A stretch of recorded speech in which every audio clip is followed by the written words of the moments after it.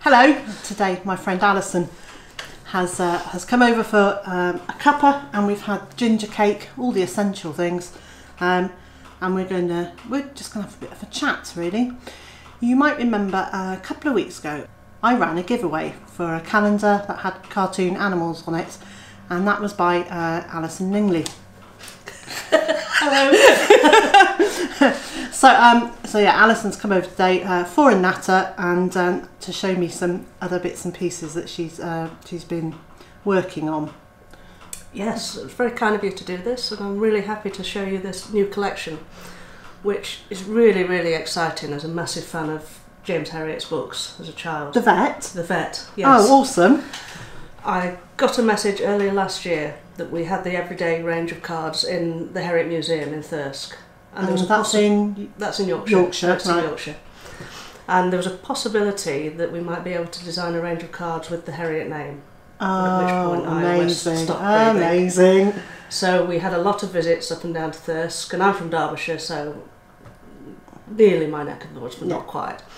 They're lovely, lovely people up there. And at the end of the year, October, I brought together a range of 12 different designs with the blessing of his son and daughter, who I was so thrilled to meet as well. They're lovely people. Oh, nice. And all animal lovers, obviously. And this is the result. So we have a range of 12 designs, which are on individual cards. I'll do some close-ups of these so that people can see the close-ups. Yes. Note card packs and coasters. Oh, no.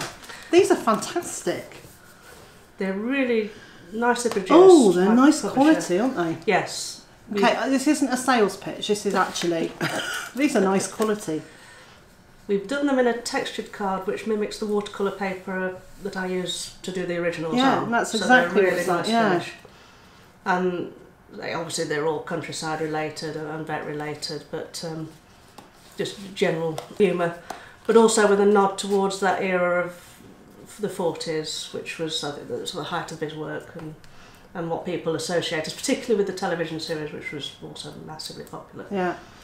Do you remember, well, the older, the less mature won't remember this, but those of us who have some glow of maturity will probably remember the television series. Was it All Creatures Great and Small? All Creatures Great and Small. Yeah. With beautiful Yorkshire scenery and the late Robert Hardy.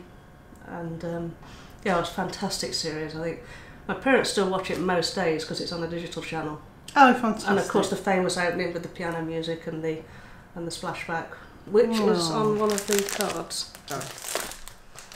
Oh yes. Yes, where the car famously goes through the forward. And in fact, yeah. In fact, that was a suggestion by the manageress of the shop in the museum, who suggested that I tried to do a joke with that because it's such an iconic image. Yeah. And the obvious thing is somebody getting splashed and the sheep laughing at him. And so that you were saying that the museum's actually at... The museum is a fantastic place to visit. The main part of the museum is actually the old surgery.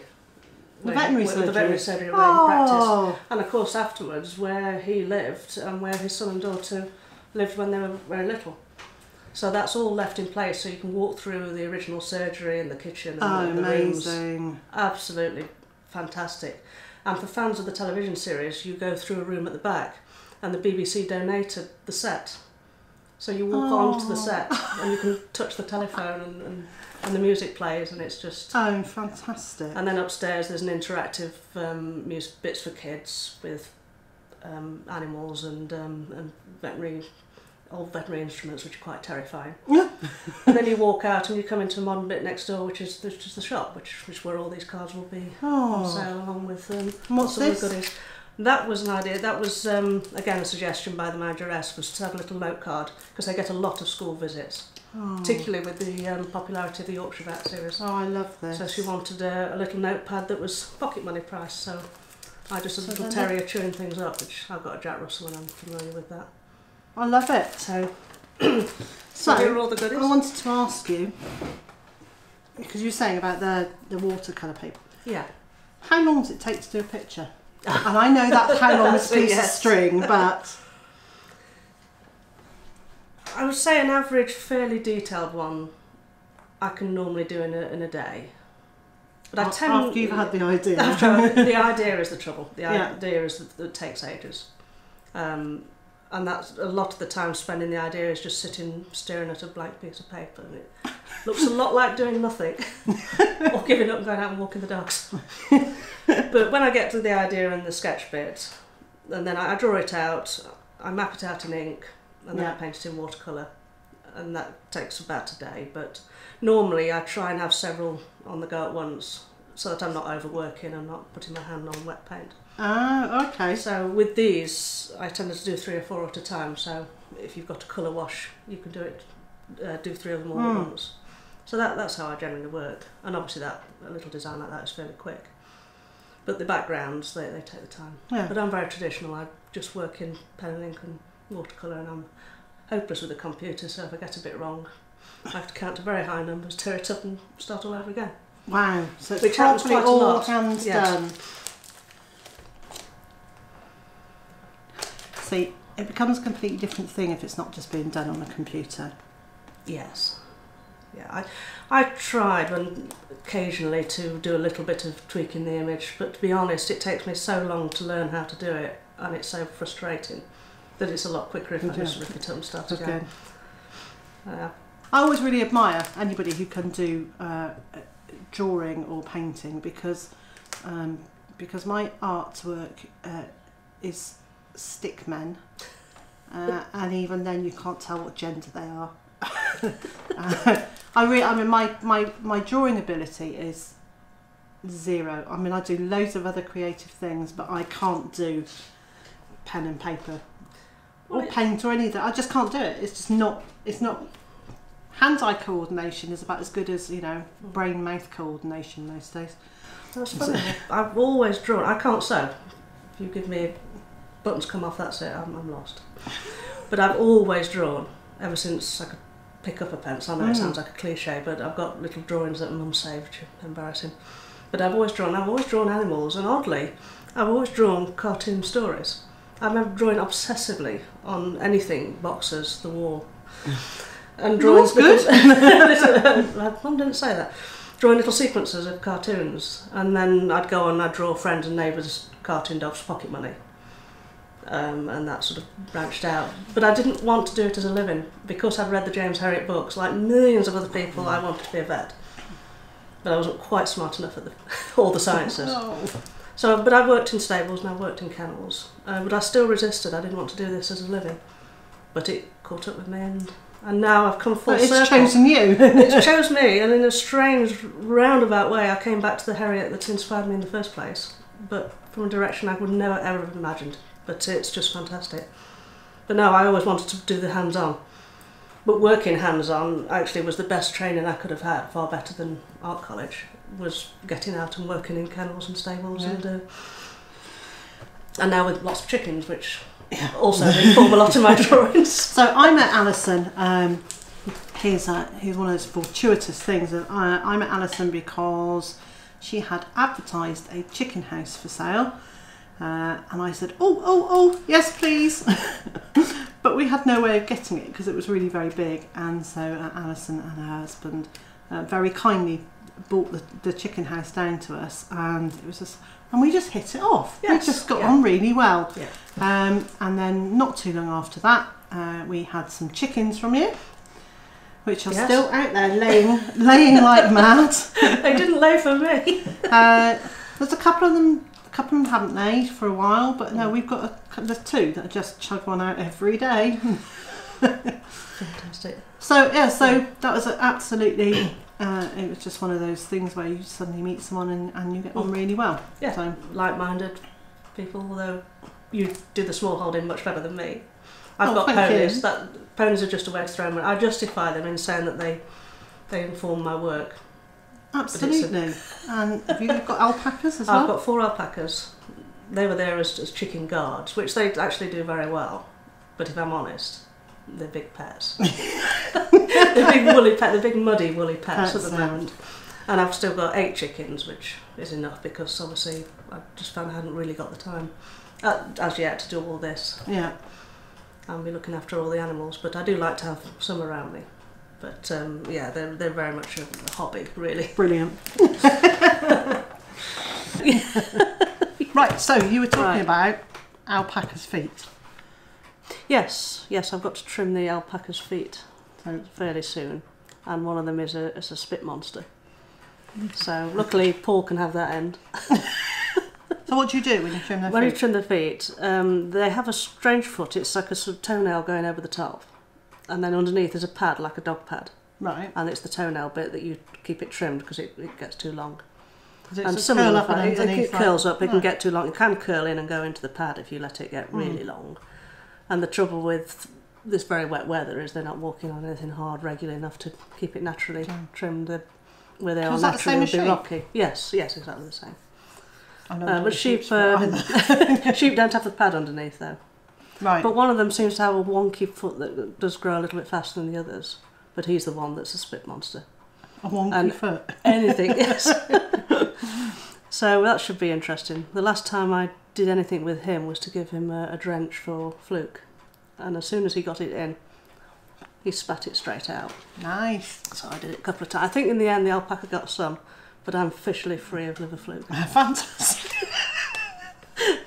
Which is where I get a lot of the people say, where do you get the ideas for your cartoons? Usually most of it has happened to me. Oh, grim. One of the vet cards was balancing up onto a stool trying to get a drench down a horse, and the guy is all drenched. Well, I've been there. Trying to worm a horse. I liked that one, didn't I? I think it was called drench for a reason. But I used to have a big 16-hand grey, and she would just put her head up higher and higher and higher and higher, and then she'd be on tippy toes. This is a seriously meaty horse. It is a meaty horse, yes. And she had the same look. And he's pinching the horse's mouth to keep it closed, and I've often wondered whether to do it with the alpacas, because I can hear them clearing their throat when they're about to spit. Stop it, and Billy went and swallowed.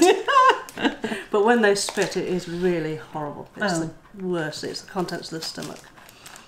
They spit. So it's not like it's just a bit of saliva. No, they dredge up the contents of the stomach, and it is really absolutely revolting. So regurgitated.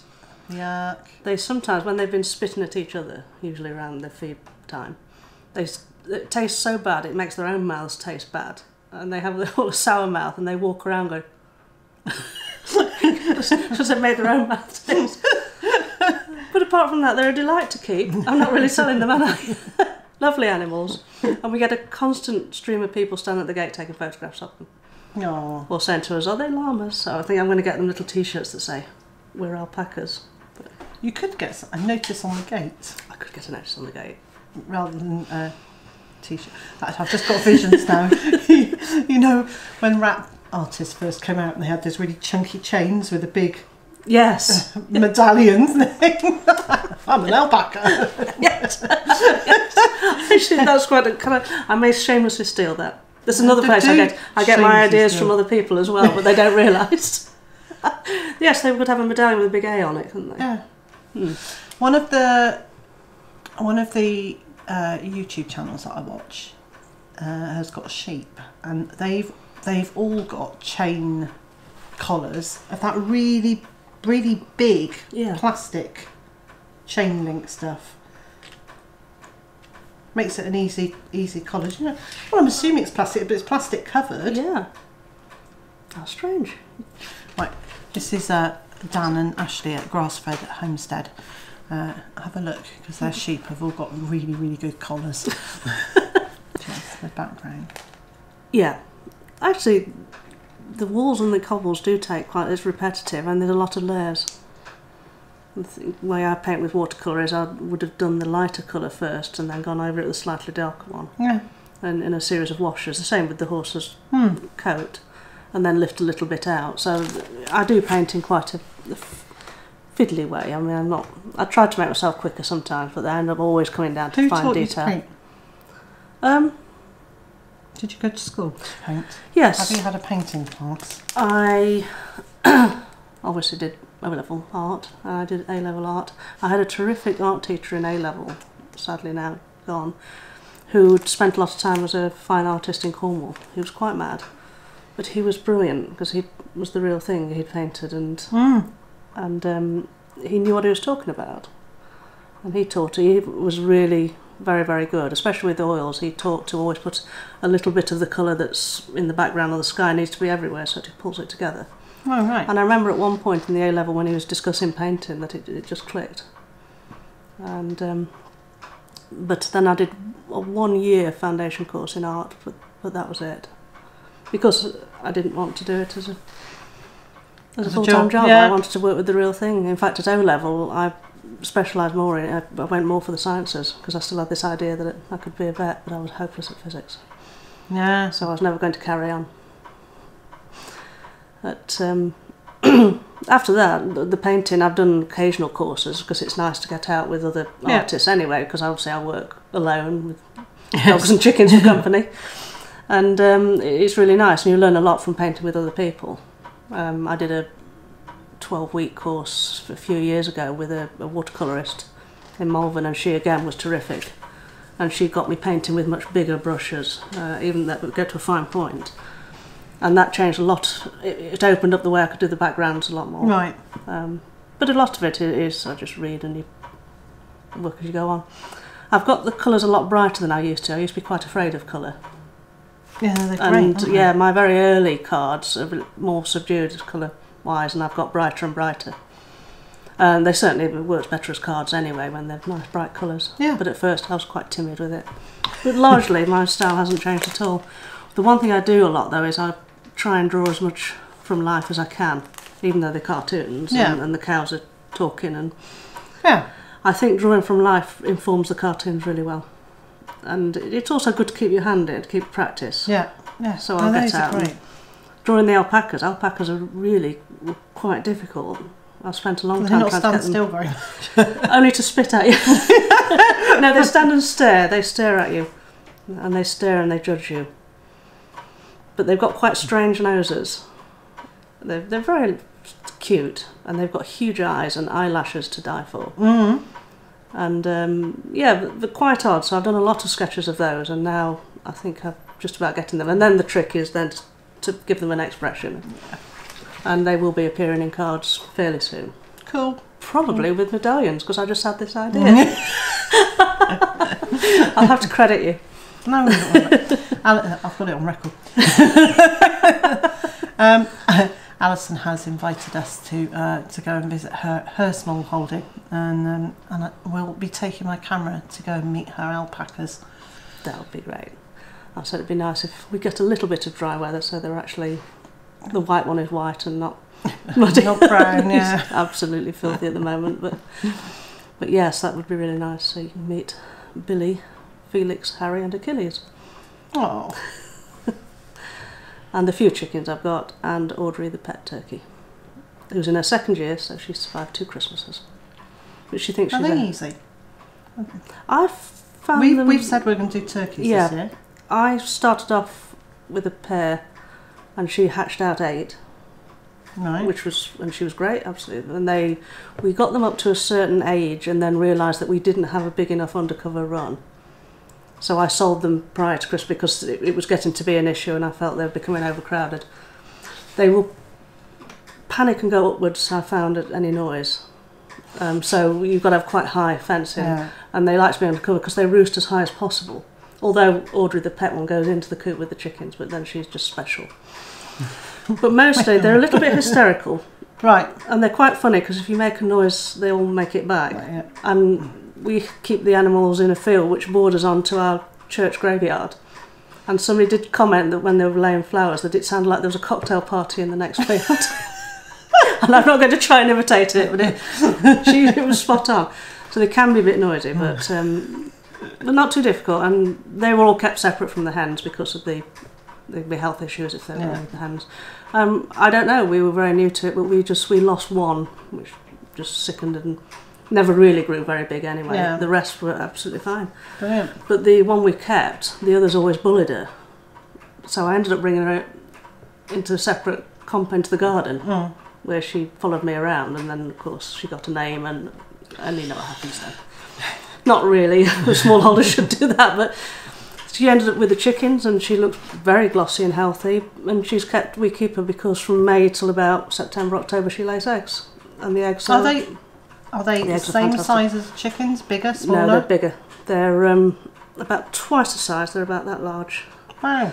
But the yolk is very, very big, but it still tastes like a hen's egg, or at least hers do. Right. So they're terrific for baking with. They've just got quite hard shells, but she lays every other day, fairly consistently throughout the whole summer. So for that reason, and she keeps a good lookout for the chickens, as she thinks she is just a big hen.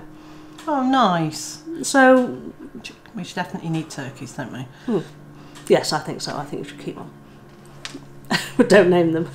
The other unnamed one went early, but she's not. And she was supposed to perch quite high up, which was why we built a very special perch of her own outside of the chicken house with a covered area, so she's not drafty. So of course she goes in with the chickens and ignores what we built her. Of course, But that's what birds That's do, what isn't birds it? do. Yes. The only thing is, one of the alpacas is a bit naughty, and he's fascinated with Audrey the turkey. And if they're allowed to be sort of scratching around out with the alpacas if we're cleaning them, he chases her around, and she doesn't like that. She gets very... Turkey's running away from a packet. That is really funny. Oh, please let them do it when we come up. Yes. She waddles. She's quite a big bird. Funny birds, aren't they? She was quite not very well feathered when we got her, but now she's sleek and black. Nice. That's what she's quite small. She's very heavy, because I picked her up when I had to move her when she was perching where she shouldn't be. The only time she was a little bit of a problem last year was in spring, because she started looking for a man, and I found out, my horror, that she could actually walk a fair way up the chain link fence, and a neighbour came down and they didn't know, said, "Did you know your turkey's in the graveyard?" So we had to go and retrieve her. I didn't think it would go down too well if somebody found the turkey sitting on their memorial among the flowers. Luckily she was easy to catch, and she was very sorry about that, and she's not been allowed out in the spring again, but she was on a mission. But I don't know where she thought she was going. Oh, bless her. Thank you, Alison. It's been brilliant for you to talk about your artwork, talk a bit about the alpacas. No, Thank you. Thanks for the chance. I hope you enjoy all the cards.